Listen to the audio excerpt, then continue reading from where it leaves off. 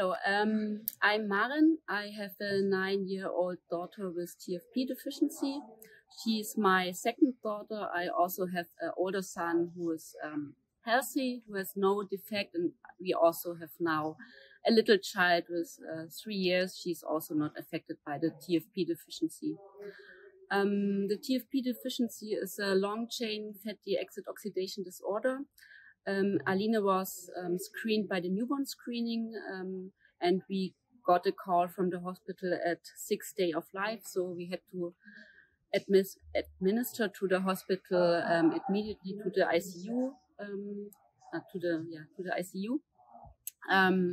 because the long-chain fatty acid oxidation disorder mainly cause acute crisis with heart failure, and also are associated with sudden infant death.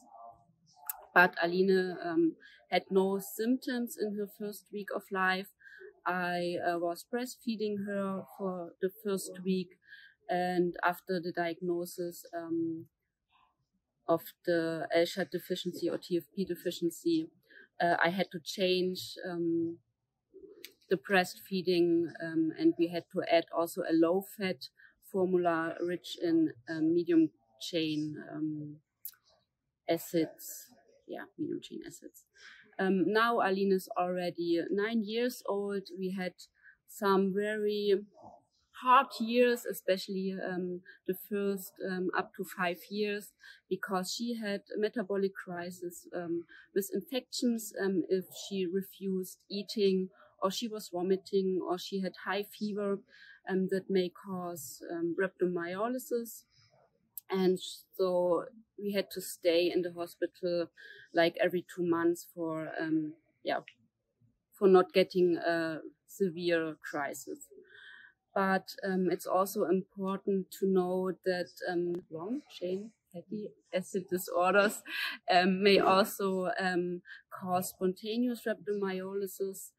It's not already known why this happened, so we also have to pay attention if Aline is talking about muscle pain in her legs or in her arms. This may be one symptom or the first symptom of a spontaneous rhabdomyolysis. The most important thing in this disease is a low-fat diet, and you have to supplement medium-chain fatty acids, and you also have to feed very regularly. So Aline has to eat every 3 to 4 hours a day, and she also still needs a night meal. And we have to give her carbohydrates or also medium chain fatty acids before sporty activities. And if she is ill, if she has fever, we have to feed her more frequently, like every 2 hours, so she will not get into a crisis. Yeah, I think that's it. Maybe if you ever see a patient with long-chain FEOD disorder, they will bring an emergency letter. So please read this emergency letter carefully. And the metabolic physicians are writing down everything you have to do, also the lab you have to perform, and especially the most important thing is not waiting if one patient with this disease is coming to your emergency room. You have to start immediately with glucose infusion, and it's a very high dose of glucose that's normally uncommon, but please do what's in the emergency letter set and listen to the parents.